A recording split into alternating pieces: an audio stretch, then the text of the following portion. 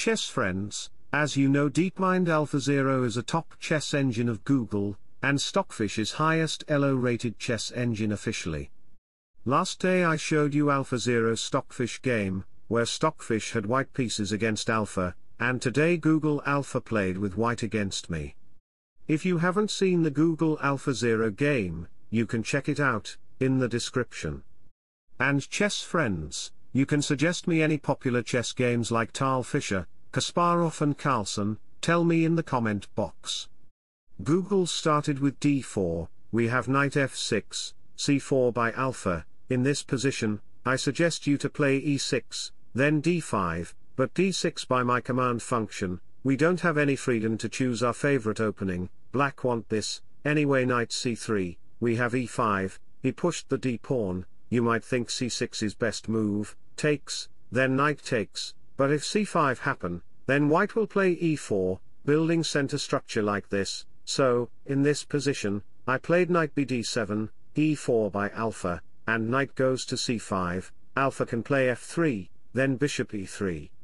Queen here, knight e2, g4 h5, then play castle, knight g3, this kingside pawns will be very aggressive if black dare to play castle. But, in this position, Alpha chooses to play queen c2, we have a5, bishop goes to e3, bishop develops on e7, h3 by white, we have castle, bishop takes, d captured c5, castle by Alpha, bishop comes to d6, king slides on b1, top line, getting out from this diagonal, bishop comes to d7, a3 by AlphaZero, g6 by me. I don't know why I played this nonsense move. I had queen e7 to play, maybe I want to looking for h4, king here, and as a long-term benefit, I have knight h5, then f5. Try to open the position like this. So, we have bishop to e2, queen up to e7, g4 by white, we have king g7, you might think g5 is the best move, but it's not. Let me show the variation. If g5 happen, then knight h5, if you say, wow, I got the knight, g takes h5, I makes double h pawns, but black can manage it, queen is targeting this, f5 is potential attack, king to h8, king will be safe in there. So, back to the position, we have knight f3, rook f goes to h8, rook comes to g1, c6 by Alpha, knight back to d2, h5 by me, he locked the position by g5, knight back to e8, Alpha played knight f1, he want to play knight e3, then knight f5, if pawn takes knight, then e takes f5, connected pawns are best friends, white will threat this, and the white diagonal will be open after pushing the pawn, white will get some advantages, because rook is supporting this pawn behind from it, knight can come here. So, I played queen d8 first, h4 by Alpha, queen slides on c7, king goes to a1, you might think, why black does not take the pawn, then takes, then push the pawn, b4, try to open the b file to create pressure to the white's king, but it's not so simple. If c takes d5 for happen, it's not c takes or e takes pawn, it's knight takes d5, you have to move your queen, then knight here, white position gets better, if black plays b5, try to open the file. Which is a bad idea, because even if you successfully open the b file, you have no attacks on this diagonal because your knight and other pieces is far away, therefore white will play queen c3, knight here, targeting the bishop and pawn, f4 potentially. So, back to the position, we have king g8, knight goes to g3, rook comes on d8, rook goes to d1, bishop back, queen here, queen b8, my position is very passive, because I have low space to move my pieces frequently.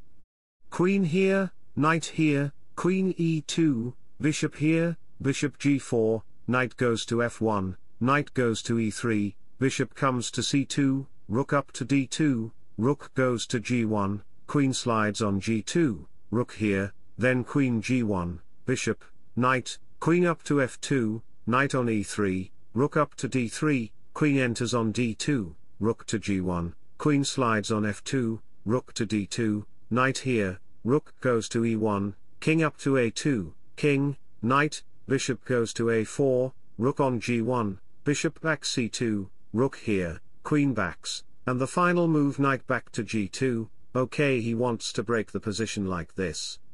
Knight here, targeting the pawn with knight and queen. So, I played queen c7, knight back to e1, queen backs on b8, knight up to d3, b6 my me, pawn takes, bishop a6, knight enters on b5, okay, this pawn is a thief. If you think, try to eliminate the pawn. For example, if queen a8 happen, then rook up to d7, because rook c8 was not possible, because of this, so, knight takes e5, rook e7, and boom, black will lose the bishop and the very game. So, back to the position, if you think, try to eliminate the pawn like this, queen c8, then knight takes bishop, rook takes knight, takes, rook here, knight check, king, then knight goes to d6, and black will lose the game. So, back to the position, we have knight e5, try to protect that square, queen up to g3, bishop takes, pawn takes, knight d4, a4, king h7, knight c1, bishop c7, king b1, knight back to e8, bishop e3, rook takes, knight comes, bishop here, queen c8, knight a2, rook d8, bishop takes, knight takes c6, guarding the rook with the knight, rook takes rook, knight takes rook, bishop backs, king here, knight c3, knight comes to f7, king up to a2, queen d7, knight d5, bishop d8, f4 by alpha. You should not take the pawn because the black diagonal will be open for the queen.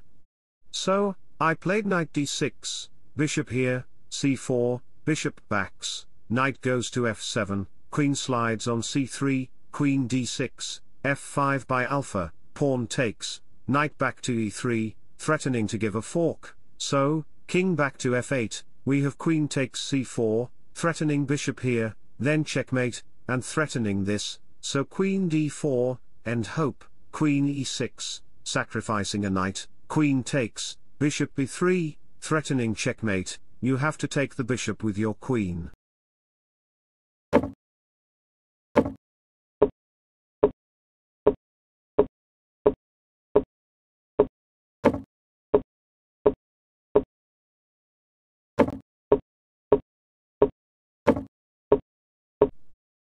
Wish you all the best, thanks for watching, subscribe for more, bye bye, take care, see you in my next video.